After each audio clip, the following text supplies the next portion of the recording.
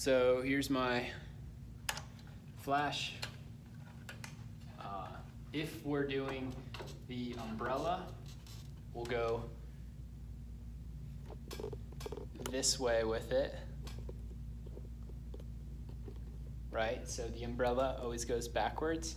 That is our first option. We want to do that if we're able to, outdoors, indoors, as long as there's no wind, do the umbrella. If we're outside and conditions are difficult, then go forward with it. Make sure it's nice and tight. That's tight.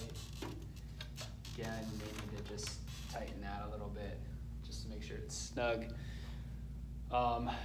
Okay, from here I can plug these in. That's the power. Then this one, you want to be really careful with it because the slack is kind of hard. This is a little high, so just make sure it's not ripping or anything like that. That should be good. And then we're gonna install for this one the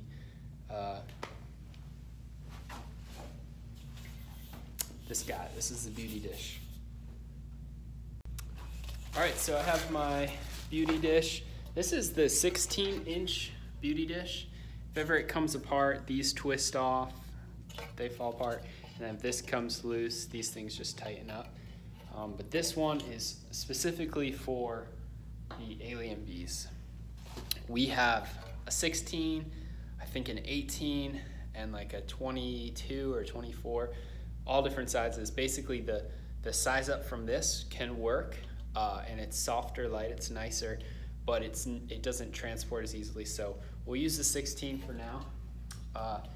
If you're too short and you didn't bring a stool, you might want to attach this before you do it from up here because you might not be able to reach. I can reach just fine, so I'm gonna pinch the top, carefully get the back side. I don't know if you can see that. I just kind of scooped it around the back side first. Once that's in, then hooked it around the front, and then released the release thing, which basically just opens up the locking mechanism. And then you just want to do a quick sweep around to make sure that those hooks are not on the outside, because sometimes they can miss and be right on the outside. And if you look closely in there, you can see that I did it right, it's on the inside.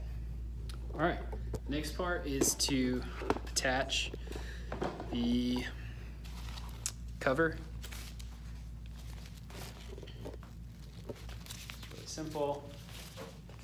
Go around the top, work your way down. Just don't pull it too hard, and then just kind of do one of those. That's just gonna soften the light, make it a little bit nicer. Let me show you what the front of this looks like.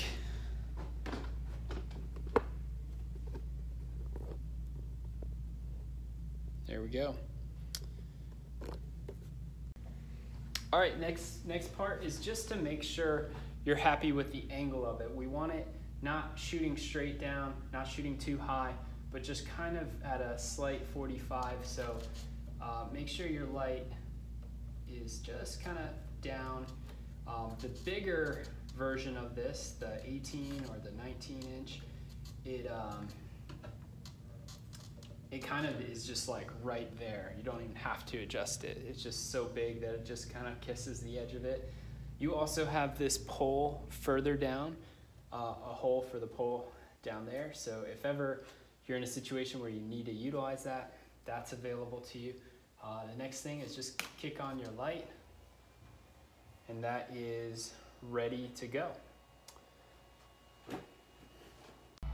All right, and just before I go ahead and do a test shot, I'll verify my settings here. So let me just put it at half power.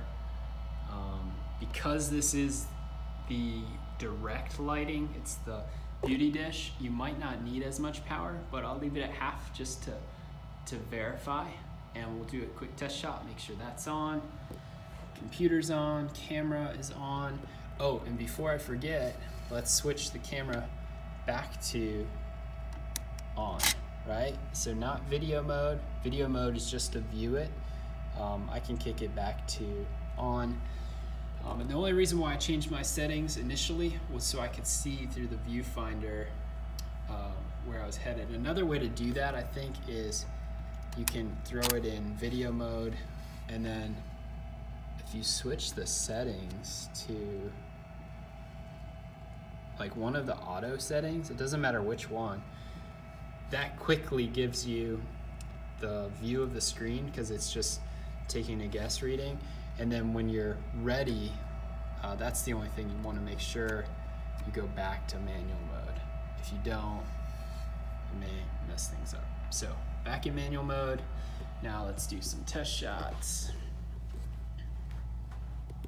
All right, the light for that guy is at its lowest, and darkroom looks like it already did it, so I'll jump in here. 3, 2, 1. The first one's a little dark.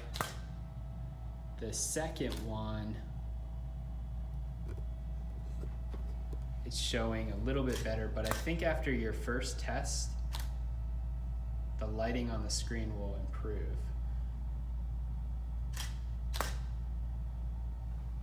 So you can see here, it's decent, but it's a little too bright.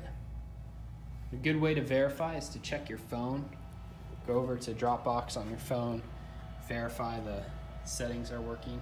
So what I can do is I'm just gonna adjust this, make sure it's as low as it can be.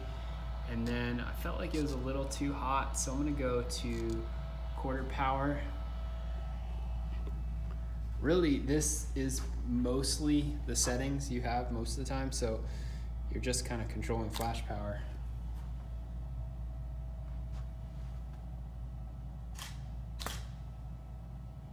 There we go. That looks pretty good.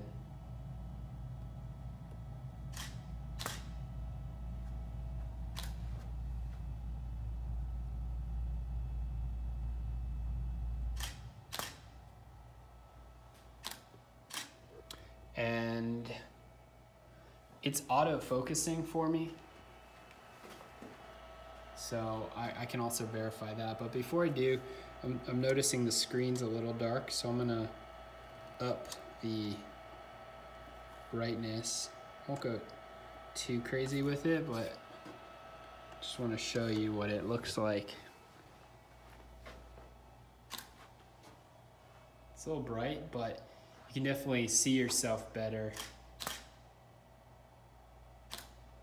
For the most part, I think it gets rid of that light. You only see it if you're dealing with people with glasses. And I'll get in close here just to show you.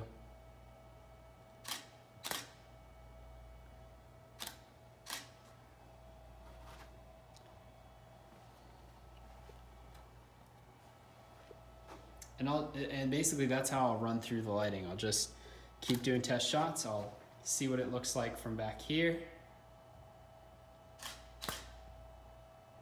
Looks pretty good. Nothing's blown out. I'll do a test shot here because this is probably as close as people are gonna get. And that looks pretty good. So I'm close and I still see detail. It's not crazy blown out. So it looks like the lighting is pretty even from all the way in the back to all the way in the front. And a big part of that is because the distance. It's 5 feet. You don't have a huge amount of distance to cover. So that's looking pretty good. All right, if the weather is okay, if you're indoors or it's not windy outside, definitely want to prefer the umbrella. So make sure to use that as like our first option. And then this can be the second option. So I'm gonna set this up, show you how that works. You can just hold on to this so it doesn't get dirty. So I'll just disconnect these for now. And then let's take off the beauty dish. that aside. And this part, if I just loosen it, turn it around.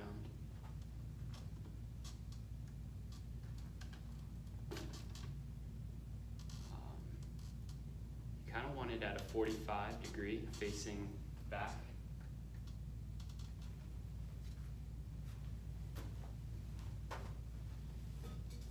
And this is the little reflector that attaches. Again, sometimes it's easier to do this before you put it on. Get this going.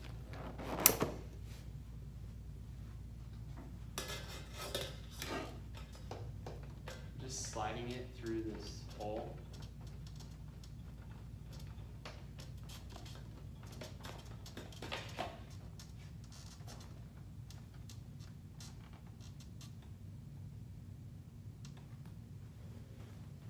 Show you what that looks like.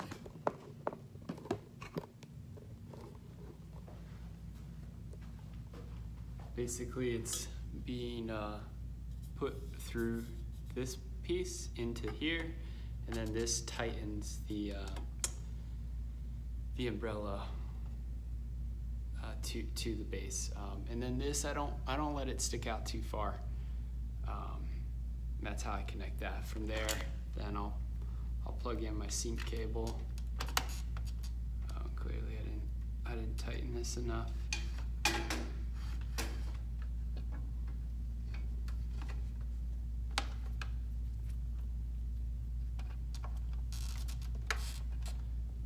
If it's that loose, then you want to go back in and make sure this thing is tight.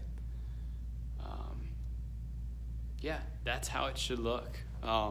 In most cases, shoot-through umbrellas are supposed to, be the other way, where the umbrella is pointing at the subject. But in this case, what the light does is it just kind of floods it and pushes it back, and it creates a nice even light.